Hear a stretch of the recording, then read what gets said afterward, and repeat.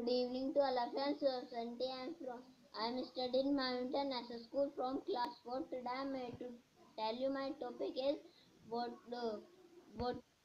importance of water. Water is the most gift, precious gift to humanity and by nature. Water is needed in everyday life for drinking, washing, cooking, etc. Water is most important in farming like crops, fruit and vegetables. Water stored in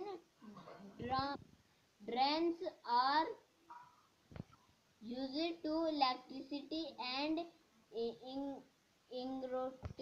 irrigation during non-motion periods.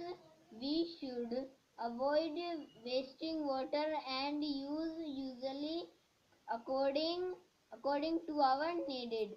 We should prevent water from getting polluted through garbage, factories and drains. Where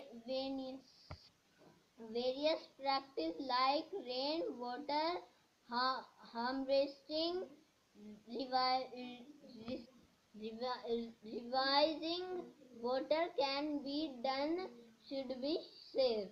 So I am telling you the importance of water and save water, save life, save home, save life. Thank you. Have a nice day.